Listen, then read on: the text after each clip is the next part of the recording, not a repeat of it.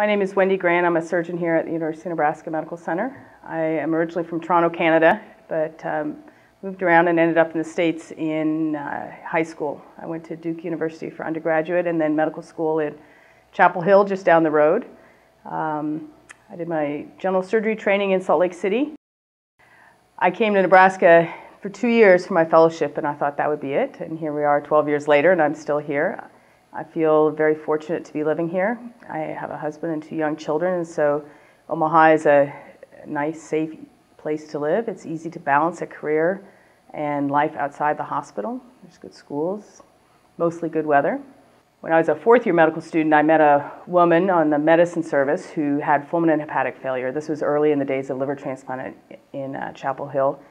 And we managed to get her through the system, and she actually was transplanted. And I maintained a relationship with she and her family after medical school. And so I think that probably ingrained liver transplant in my mind as something that I really found very interesting and very worthwhile. And so it was almost fate from an early age that this is what I was going to do. Liver transplantation is a field in medicine that really fits well in the academic medical center setting. We work in a multidisciplinary field. One of the biggest things and most important things I think we do is educate students and residents.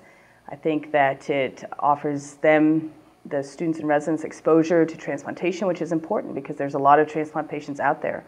And no matter what field of medicine the students and residents go into, they are going to be exposed to transplant patients. When someone comes to see me as a liver transplant surgeon or a liver surgeon, clearly they potentially have a big problem going on, and it's very stressful for them.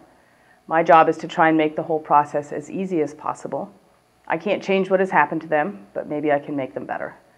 I also tell them that I'm going to be very honest and upfront with them, and I'm not going to sugarcoat anything because that doesn't help them.